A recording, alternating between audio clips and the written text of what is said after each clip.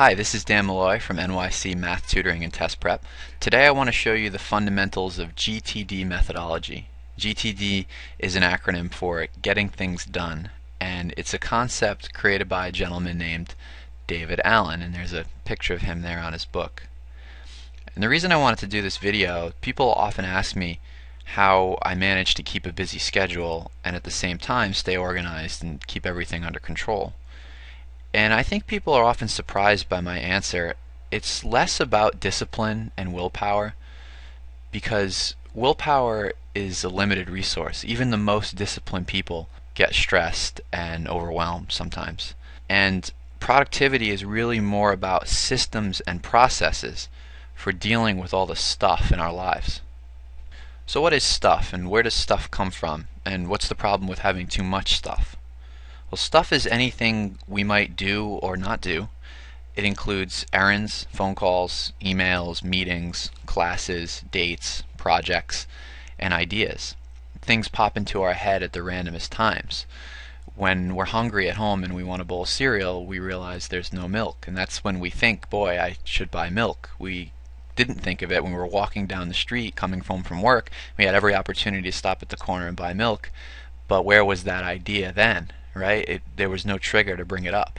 So stuff comes from random places at the randomest times and isn't always present at the right moment for us to deal with it. Stuff comes from people who we're responsible to produce things for, like our teachers, our bosses, our parents, or just people who ask us for things, right? Our friends maybe want us to do them a favor. It comes from clubs and groups and teams that we belong to, right, where we're actively participating, but we want to do our part, and our own individual goals and pursuits, right, things that we're curious about that nobody's making us do, but that we just want to do. The problem is we're so busy dealing with loads of stuff that sometimes we can't meet all our commitments, and that's when we get overwhelmed. So GTD methodology is a system that helps us prioritize so that we can be productive and stress-free. The first step to a successful productivity system is simply collecting all your stuff in one place. In a later video we'll talk about Evernote, which is a popular software program often used for GTD that I really recommend. But certainly you don't need any special tools to collect your stuff. You just need to commit to a single location, whether that be a notebook that you carry around, or your smartphone, or a Word document, or even a tape recorder. As long as ultimately it all gets funneled into one location that you can absolutely trust and that you'll look at on a regular basis, then you're on the right track. So basically you just go about your life doing whatever it is that you do, gathering stuff, until there comes a time when you need to process what you've collected. So the first question is, for each item that you've collected, is it actionable? Many things that come across our plate require a decision initially as to whether or not they're truly actionable. For example, suppose your teacher's offering an extra credit assignment. You took the assignment handout, stuffed it in your folder at the end of class, and now you're holding it, looking at it, and considering whether or not you actually want to complete this. So you ask yourself, do you have time?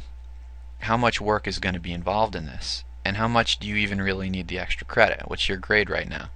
And when do you need to decide by? What'll happen if you do nothing right now? And is there anything else you might need to find out before you can actually make the decision? Now these questions might seem a little obvious or maybe even a bit excessive. It's kind of automatic because we go through this every day in some form or another. But too often we're not thinking as clearly and decisively as we could be when something comes to our attention, because we're already a little rattled, maybe a bit out of control because of all the other important questions that we're holding in our heads.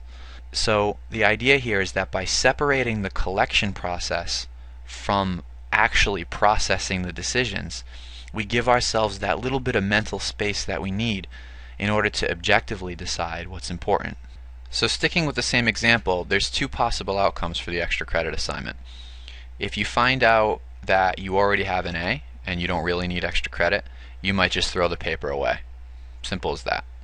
So some stuff came in, you chose not to do anything with it, and it goes in the trash. End of story.